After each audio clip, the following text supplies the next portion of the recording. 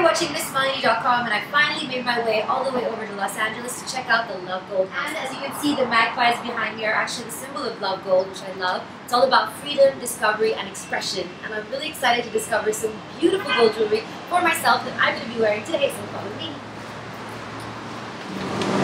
So as you walk in, as you can see, it's been set up like a really cozy sort of a villa. And all the jewelry is on display all over the house. As you can see, all the different designers are on display. I'm going to, of course, come back and try all of these pieces on because, as you know, this Stacy Mill traveler loves her gold jewelry.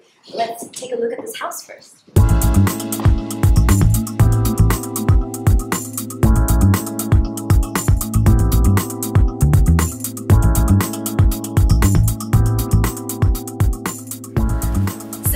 David Rogers, who is the architect behind this beautiful LoveGold house. Now, tell us a little bit how you came up with the decor and how everything would look, because it's the first time I've seen a house of gold like this. Oh, cool. My thoughts were sort of to make use more of a bolder shapes for the decor and trying to showcase the almost making the house like jewelry as well. So right. Using like inspired by stones and settings. And everywhere in the house you'll see like some sort of graphic design or contrast, and I like to incorporate a lot of metallics, gold metallic, into the furniture as well. So when you're photographing the jewelry or just walking through the house, you constantly have a sense of gold and right. reminded of gold. So, right. Yeah. So what was the experience you were hoping for people to have when they walk in? What was the atmosphere you were trying to create?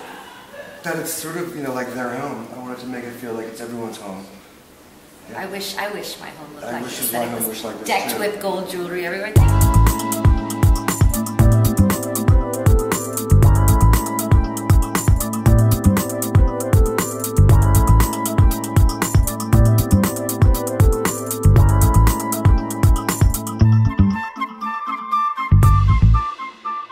And now I get to live every girl's dream and walk through the LoveGold house trying on all this beautiful jewelry.